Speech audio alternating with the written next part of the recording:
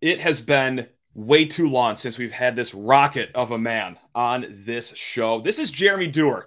He knows all things MSU hockey. He picks up for what I lack in knowledge of the game. Jeremy, thank you so much for joining us ahead of a massive, massive game for our Icy Spartans. How are we doing, man? We doing okay?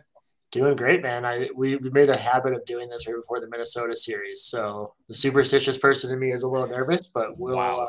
we'll find a way to reverse this jinx here. So That is a really good point. Yeah, we did talk between or ahead of both the Minnesota series so far this year, and that series has not gone necessarily the way that us Spartan fans have wanted it to. MSU is 0-4 against Minnesota. They have been outscored 25-6 in those 4 games, but that's not something to be ashamed of. Look, Minnesota, obviously a wagon of a team. They are 25-8-1 overall, 19-4-1 in conference play. Jeremy, look, MSU's on the outside looking in the NCAA tournament. Is it as simple as it's a win and you're in game, or could a loss even be fine for Michigan State? What's the picture looking like here? I mean, yeah, pretty much simply a win and you're in.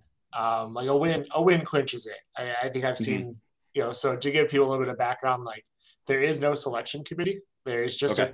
it's called the pairwise, which, maybe like the net in basketball, but they have to follow it to a T. They don't get any subjectivity that they can add into this. So right now MSU, I think it's at 16th in the pairwise, which 16 teams do get in, but there is one conference that does not have anyone in the top 16. So that auto bid steals a bid. So you really got to be top 15 or 14, depending on some conference tournaments and any bid steals that come in. So if they win, they jump to 12 is what the numbers have looked like. So that's pretty much safely in. And you know that if you win this week, the loss that you have maybe in the Big Ten championship is Michigan or Ohio State, who are also top 10 teams. So you're not going to slide with a loss there.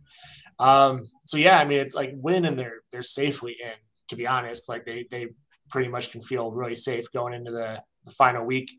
Loss, I think I've seen some people say it's possible, but you probably need so many things to break your way. Gotcha. And the other conference tournaments that I would say it's a remote chance. And again, you'll know by the following week. Like you can look at the pairwise and know if they were able to slide up. But yeah, I think it's going to take a win and in. So it's kind of one and go here. And with Minnesota as good as they are, and obviously the track record that these two teams have had against each other this year, is this looking like a 1980 USA versus Russia? Like, would it be that big of an upset this weekend, or are the numbers kind of misleading with the goal differential of 25-6? Is Michigan State like actually maybe a little closer than what appears to be on paper, if you will? I mean, so it's not 1980. I'll say it's not bad. Okay. But I will say, that's good. That's good.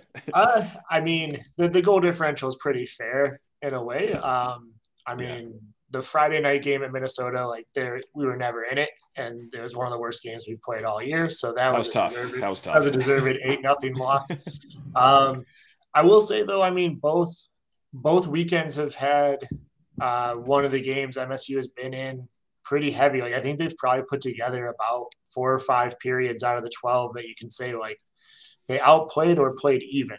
The difference is you've got to put all 3 together on the same night. You can't have a third period. I think the Munn series, they had a third period where they got a few goals on Minnesota, but they were down 4-0 at that point. So Minnesota was maybe off the gas a little bit. Sure. But the last time we played them, we were up 2-1 halfway through the game. So like, it's something that as the season has gone on, like they played them 4 times, and the last game they played them was probably their best time. But I think it's just about pulling together. You need to be basically perfect for 60 minutes. And you're doing it on the road on an ice sheet that's bigger than what you play on. Yeah. So I think like how we talk about like football and basketball, like upsets, like you need these certain things to go your way. Like there's like the 3 things they look like turnovers, or they look at whatever it is. That's what you need with MSU Saturday. Like Dylan St. Cyr needs to have his best night. Minnesota needs to be a little bit off, and you have to be extremely disciplined. Like no penalties. So if they can do that stuff, like they'll be in a position where they can have a shot, but it's a big task. This is solid team with 14 NHL draft picks. So it is what it is. My God. I knew it was a high number. I didn't know it was 14.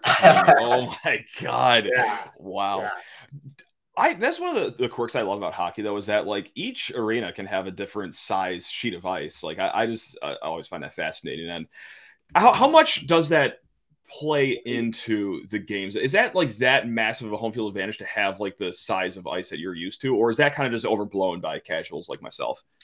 I mean, it might be a little overblown, but I will say like it really messes with you as a defenseman. Like that's what I play. Sure. And it really messes with you. Like, so basically, you know, instead of being 200 by 100, it's 200 by 85 is an NHL rink. So the length is the same, but you go to Minnesota and it's 200 by 100. So there's 15 extra feet that you now have on the side. So like as a defenseman, you might be skating with a forward coming at you and go like, okay, I can be about 3 feet away and my stick will be in the lane. And you kind of know how to start squeezing them over to the boards. Well, here you've got another 7.5 feet to get them over to the boards. So they just, if they got the wheel, they just go right around you, right? So it really plays on your rushes up the ice, and it really plays on your power play. And that's where discipline is huge this weekend, because you just have to cover all that extra ground down a man in your zone. So I think, you know, for them, if they can find a way to just slow the Minnesota rush in the neutral zone and get it as ugly and as choppy of a game as it could be with discipline, that's what they need to do. Because if this becomes a track meet, it's doing a track meet with extra track, and they are used to it and you're not. So it's just, I think, and it's hard. Like for Michigan State, this is the only team they play that has an Olympic sheet. Wisconsin is also about this size, but you know, 4 nights out of the year you play this way, and then all 30 other nights, including every practice you have at home, is different. So it is an adjustment, but you know, that's where you got to lean on your seniors. They've played here for 4 years, so they can at least kind of have a feel for it. But it's a shame the weather hasn't been colder, because you could just get out to Lake Lansing and just practice on a wide open sheet of ice. Like that's how you condition yourself for Olympic ice. Hey, how about no boards?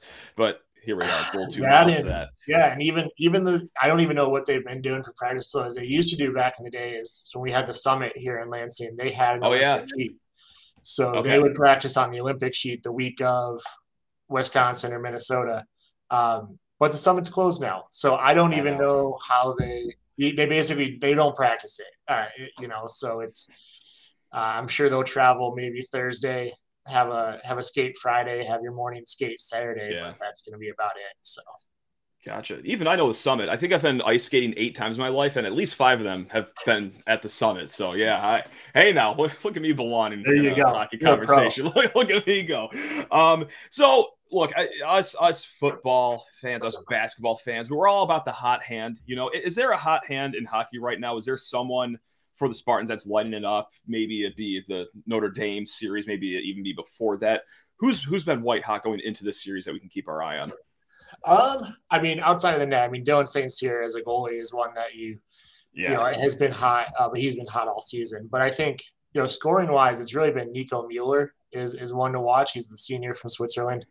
Kind of having like a breakout season, like always had a ton of potential. He played on the U20 team for Switzerland, but just, I think the new staff has really gotten a lot out of him this year. And he's been on a tear. I think he had the empty net goal against Notre Dame. He probably had 3 or 4 goals last weekend and a couple assists. That whole line has been going. The best thing for them last weekend, though, was really all 4 lines were rolling. They might not all have contributed on the stat sheet, but all 4 were rolling really good. So, but the one that's been piling points really for the last couple of months is probably Nico Mueller. I think he leads the team in points now, which is amazing, because I never would have told you that preseason. He just was one that just kind of felt like a typical Dan Cole recruit, where there was a lot of potential and it just was never realized. And you just kind of like, well, that was unfortunate, but no, this senior year has been great. And to the point where you start to be like, can we maybe get a 5th year, get a COVID year out of him and see what happens. But no, he's one to watch. Nico is definitely one. There we go. Well, hey, 9 p.m. Eastern time on Big Ten Network. Okay, they don't have this on Big Ten Network plus 8 on the app. Like this This is the showtime. We got the primetime slot here. So any final parting words before we get you into the weekend here, Jeremy? Really appreciate your time so far, but any final words here? Final words. So big picture. They could get absolutely blown out Saturday, and it should not disappoint anyone. This year is so far ahead of schedule for where they should be. Like every rank that they should be. They've pretty squarely, with a lot less talent, moved past Penn State and Wisconsin. They won the season series with Notre Dame. Outside of just winning the playoffs, they won the season series. So, I mean, this is a team that when you can already kind of start to picture, like when the talent actually comes to the next level where the coaching has come up this year, like sky's the limit at that point. So it's a terrible matchup, and you are feeling all the good vibes. But, the hard part of being a hockey fan sometimes is as we've had like these little spurts of like the program coming back the last 10 years or whatever, like little blips on the radar, is they usually, as soon as like a big loss happens, everyone disappears. So don't disappear on this one. This one is, there's a ton of reason that Minnesota is who Minnesota is this year. But this team is way ahead of pace and should really have a great summer heading into next year where you can maybe have some expectations. So there we go. Love it. 2025 Frozen 4 with Jeremy Dewar on the staff as well. It's going to be a movie. It is going to be a movie, Jeremy. I cannot wait for it. But, hey, this has been awesome, man, getting us all prepped for the weekend. And really just, hey, coming on here and there throughout the season, too. What a ride it's been for those Icy Spartans, man. It's been amazing. So really, really do appreciate it, Jeremy. Thanks for having me. Dude, of course, as always. And gang, we will be chatting what happens in the Big Ten tournament coming up, both for basketball and a little bit of hockey as well coming up this weekend. Until then, hey, go enjoy your weekend. Let's go watch some basketball. Let's go watch some hockey. Let's have fun. Love you all. Go Green.